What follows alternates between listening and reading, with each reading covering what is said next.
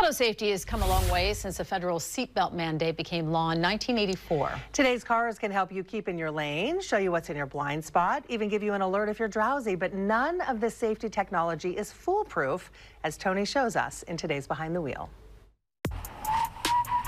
It's been 18 years since the first car with automatic emergency braking was sold in the U.S. For the last 2 years, it's been required standard equipment on new cars. It works like this. Short-range radar detectors in the front end of your car spot objects ahead of you. If you're about to hit something and don't hit the brakes, the car will do it for you. The latest development in this technology is reverse automatic emergency braking. It's not mandatory yet, but about 3 out of 10 cars on the road today have it.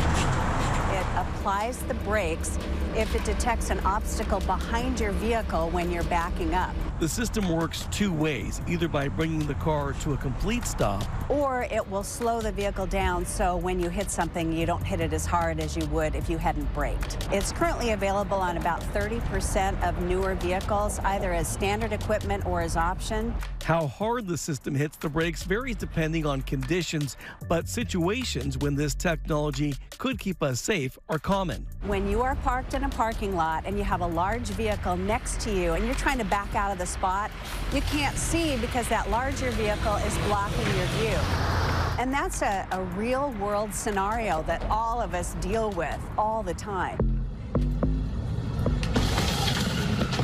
Unfortunately, when AAA recently tested the system in the parking lot scenario, the data showed that it doesn't always work. Reverse automatic emergency braking applied the brakes 65% of the time, but it only avoided a crash 2.5% of the time.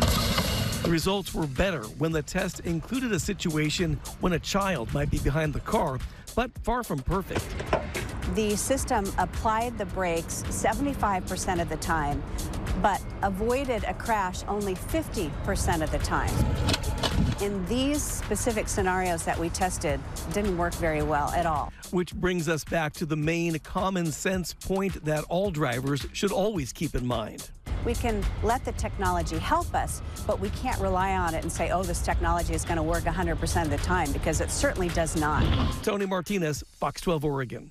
I don't know how you can. I always trust my own instinct. I'm too afraid to rely on it. Yeah. For the first time in my life, I have a car that I drive every day that has the reverse backup camera. I never had one before. And I do find myself sort of looking at it, and it almost has a better peripheral vision than I do. Well, it does. Looking around. So it's like I'm kind of saying, oh, I kind of get where this is tempting. Yeah. But you have to, take the time to look. Well, often the cameras don't have the blind spot that your car does. You know, exactly. with the yeah. thing. But this was such a good reminder. Yeah. I mean, nothing's foolproof. It's one of the reasons that the self-driving car scares me that much more. Exactly. Because that happens just, all the time. It's self-driving. Yeah. And I would bet there's a large percentage of people who have reverse automatic braking and don't even know it. I mean, that's the sound. I have no idea. I hate the sound Check it makes. your owner's manual.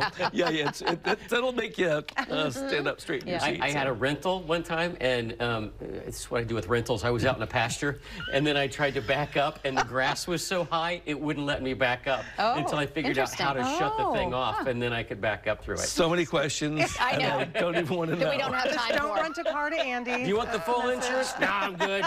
We'll just take her as she is. It could be dirty when I bring it back, right? Oh, man. Let's go.